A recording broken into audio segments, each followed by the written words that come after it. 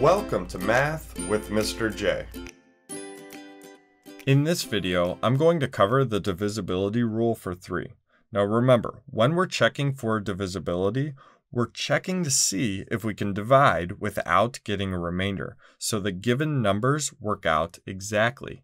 We have 4 numbers here that we're going to see if they are divisible by 3 based on the rule at the top of the screen. So what we need to do, we need to find the sum of the digits and see if that sum is divisible by 3. If so, the number is divisible by 3. Let's jump into number 1 here, where we have 72.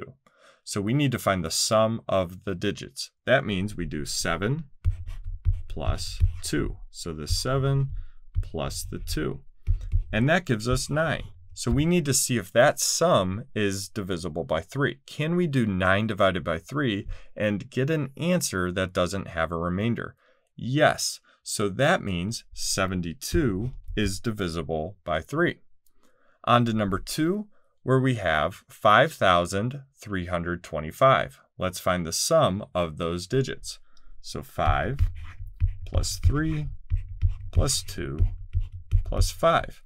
So 5 plus 3 is 8, plus 2 is 10, plus 5 gives us 15.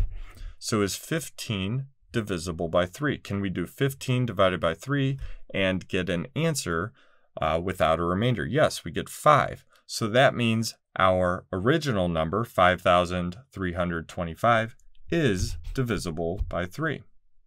On to number 3, where we have 278,923. Let's find the sum here.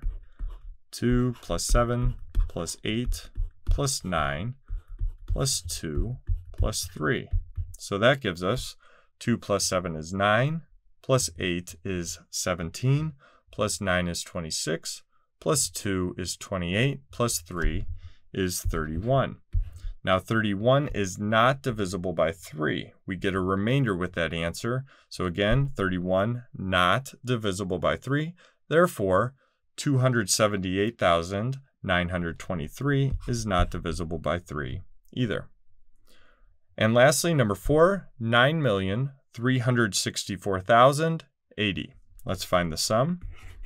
9 plus 3 plus 6 plus 4 plus 8. So 9 plus 3 is 12, plus 6 is 18, plus 4 is 22, plus 8 is 30. So is 30 divisible by 3? Yes, because 30 divided by 3 is 10, and we do not get a remainder. So that means our original number, 9,364,080, is divisible by 3 as well. So there you have it. There's the divisibility rule for 3. I hope that helped. Thanks so much for watching. Until next time, peace.